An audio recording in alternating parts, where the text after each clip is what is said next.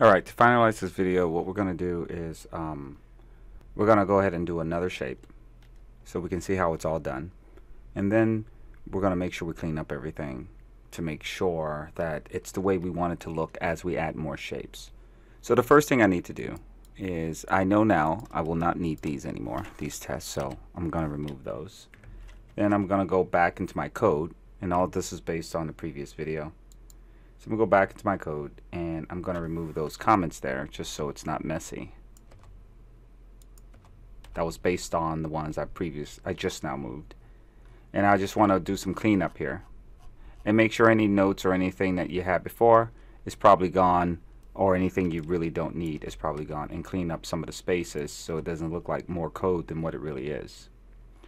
The next thing I'm going to do is go ahead and start from all the way up here, and I'm going to go ahead and try to add another shape to this my whole setup now. Since I've already set up the code to be able to accept another shape, I'm going to go and create another shape. So I'm going to duplicate this shape by hitting Control D. Bring this up here, and I'm going to move this over here for now. I'm going to hold down Control Shift and drag that out from the middle.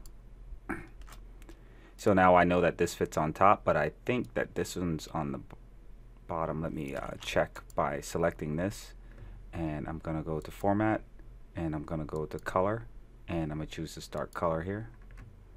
Let me see if this is in front. It's not in front, so I'm going to, I can cut it and paste it, or I can come over here to this selection and drag it all the way above everything like that. So that's another way of doing it, just so I can make sure it fits.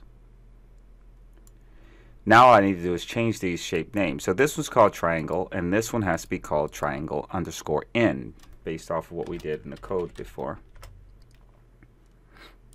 It has to be lowercase. Now all I need to do is add a drag and drop procedure to this. So I'm going to select it and insert, action, macro.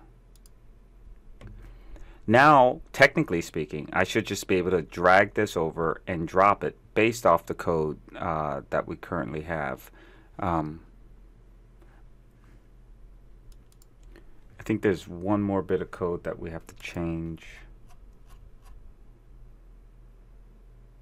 down here. So this says square end. It shouldn't say that. Should say this right here, object in. So I'm going to highlight this, hit Control F. I'm going to search for this, but I want to replace it with object in. Find replace all. Good. It was only that one, so as we can see, it's replaced here. So that should solve any issues we may or may not have. Now here's the true test, us running it and seeing if it works. So if I drag it out here, it should pop back. Good. Sorry, try again. Come over here. Got it. Great job. We actually have ourselves a working program.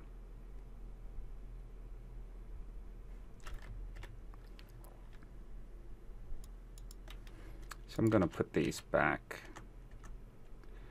Let me make sure I have that all set up in there. Yes. Now, technically, all I need to do is do the same thing for all the other shapes. Again, I take this shape. I'm going to duplicate it. Drag it up here. Hold down Control Shift and drag it to the right size.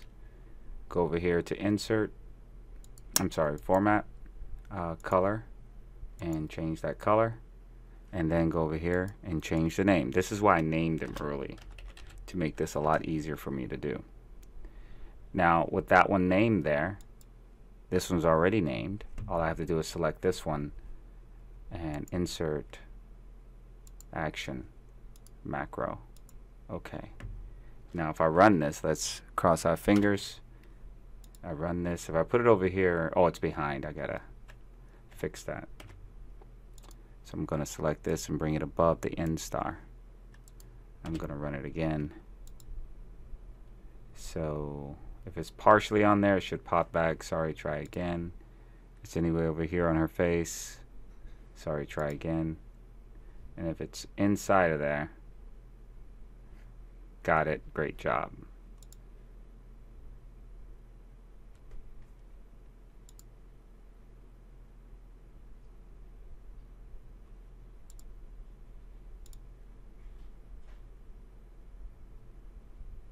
Perfect.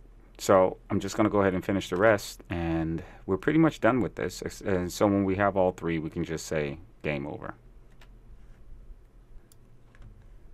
So let me select this one, and then this one. I'm going to hit Control D to duplicate. Drag them up, bring it down. Let me pull these up a little bit.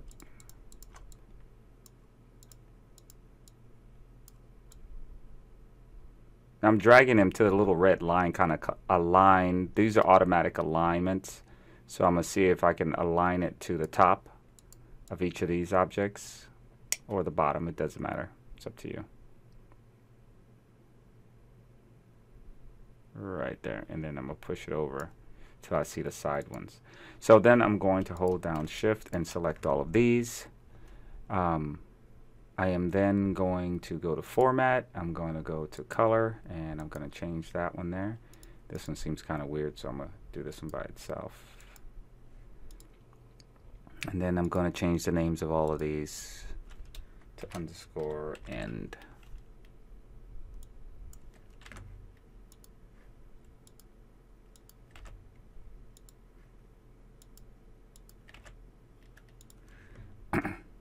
And then all I need to do is go ahead and add the insert here.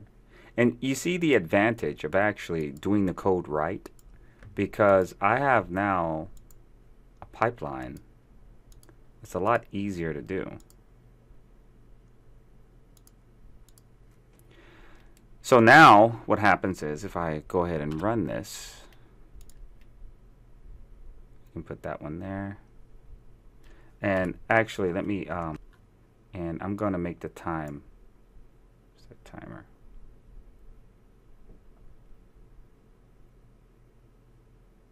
So I'm going to make the time like 2 seconds.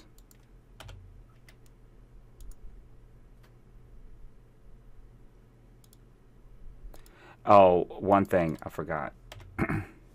Forgot to expand these. So I'm going to select all of these. I'm going to hold down Control Shift, and I'm going to drag them out like this.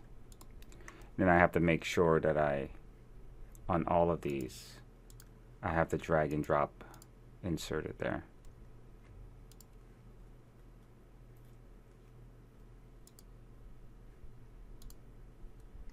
Okay. Now I can try it. And there we go. I got to put it in front. So let me export that, undo that, bring all of these, drag them up front, and then hit F5.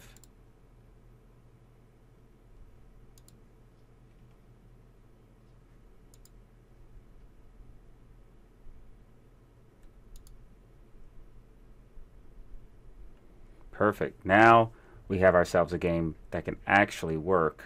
All we need to do is finalize this by saying, okay, when you have all 6, then therefore you won the game. So the next thing I want to do to make this work, in order for us to have some points, is I want to go ahead and add another slide here. So that way I can reset everything. And you may already have a start slide or whatever, but I want to reset everything on a particular click. So I can do something like this. Duplicate this, select this slide, duplicate the slide, come over here, and then I don't really need any of these things here. I don't need that there, and I don't need this here. And actually I can use this on the first slide. But in any case, this is going to be my first slide, and then I'm going to add a shape here.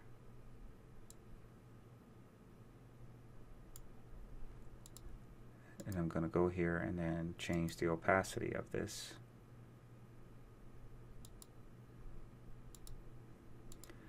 Now this one right here I can delete, I can make disappear or whatever. I need to change this to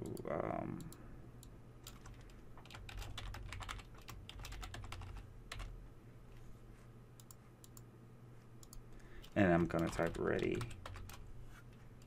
I'm gonna click on this and type ready.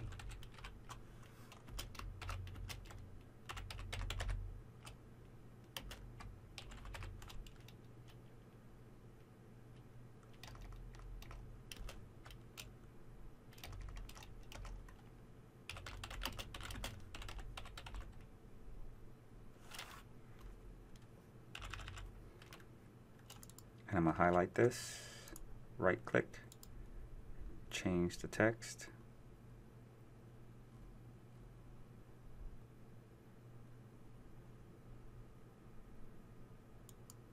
To whatever, and make it bigger.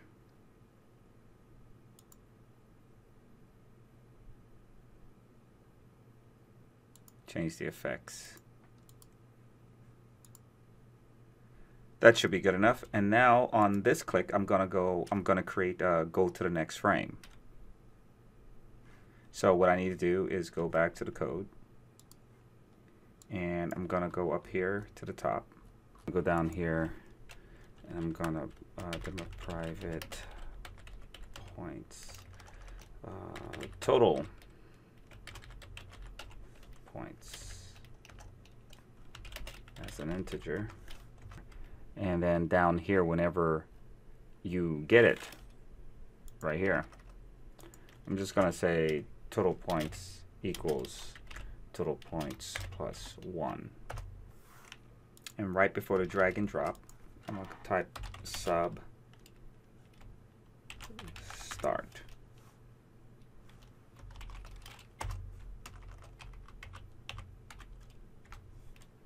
Now, in this spot, I'm going to say go to the next frame. And the way I do that is I say active slide, active presentation,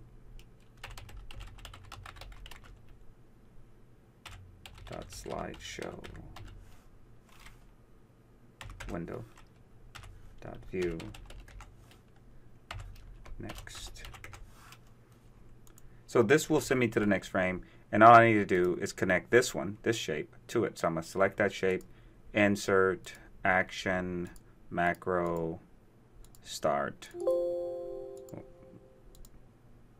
Yes. Now I have this start going on. Now in the start, I can reset everything. So now let's go ahead and reset our point system. So I'm going to take this total points. Every time I start, I'm going to make the total points equal 0.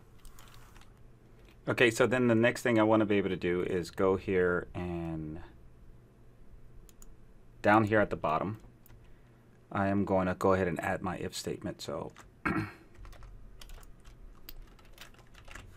that there. So now this if statement says if total points is greater than 5, then active presentation slide 2, because we changed the slide from slide 1 to slide 2. Shape talk, which is going to be the bubble, is going to equal UN. So if it's greater than 5, it equals UN. And all the way at the top, we always set it to 0 when we click on that start. And then we want to go through our presentation. So normally what you would have from the previous part is that this would say 1. But you have to change all the 1s to now 2. So slide 1 is now slide 2. So I'm going to highlight that. So let's say if this was slide 1, you should probably have yours still at slide 1 if you're still working on the same slide. But to make sure we have slide 2, I'm going to highlight that, and I'm going to hit Control F. And then I'm going to find that slide 1. And then I'm going to replace it with slide 2. Like this. And then hit Replace All. And it went throughout the document and replaced 3 of those. Alright, now let me go ahead and run this. Hit F5. Run it.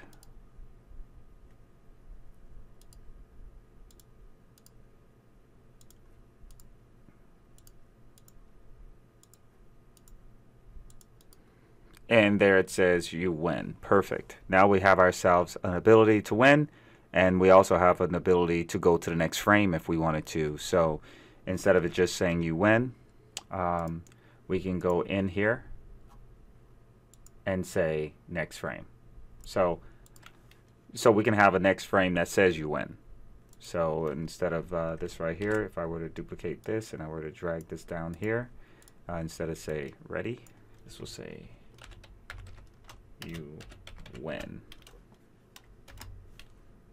And if I wanted to do that, then I can go back to my code and utilize what we did up here and just go to the next one. Instead of saying you win, just go to the next frame, the next slide. And remember, in that start button, I can also reset these back to their start position. So hit F5, run this. Keep in mind, we still have this here, and we also have the ability to say try again from before. And if you don't all the way put it in there, it's going to reset.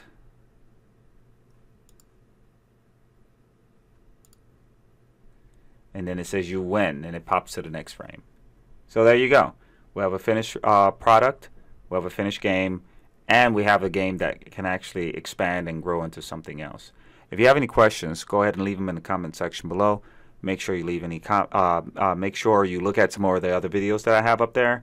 Make sure you share these videos, and make sure you subscribe. I'll see you guys next time.